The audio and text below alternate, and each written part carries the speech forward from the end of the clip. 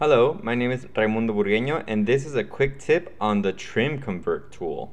The Trim Convert tool is a very powerful tool to start carving in a lot of these design elements. How it works is it needs a four-sided curve on surface to make a square, and you find under Surface Edit, Trim, Trim Convert. And when you select these squares, it will convert them into its own surface. And the beauty about this is that since they're based off this bigger surface, they're going to be positional and they're going to have curvature. So it really gives me a good starting point.